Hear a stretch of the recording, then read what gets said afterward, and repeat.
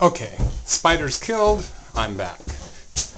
I'm walking into a very dark room, but hold on. There's the lights. This is Linda's half over here, and the tidier half. This is not Linda, but this is a mannequin. Kind of put together anyway. Linda's tidy table. And we'll span over here slowly so you don't get dizzy. Pass some dolls. Into my side. Yes. And this, well, no, this is bad. The lights are coming on slowly because they're fluorescent. So this is where I sew, people. And I know it's not very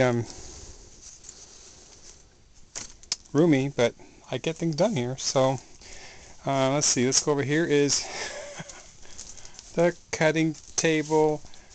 Underneath all that somewhere is piled high with things for market, spring market. This is the back of the one I'm doing for a free spirit called Rebel. These are the parts for Heather Bailey's new line called Nicey Jane. This is in quilt development right now, and I have a very short time to get done, but this is kind of what we're working on that I'm trying to figure out on it. So I gotta do that tonight too. And now here is my quilting table covered with fabrics. This is all Nicey Jane along here from Heather Bailey.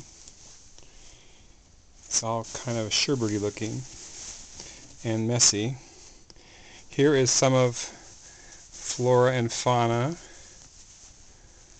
of Patty Young fame, and some of Paula Prass's, I think, what's this called? This is called Woodland Delight.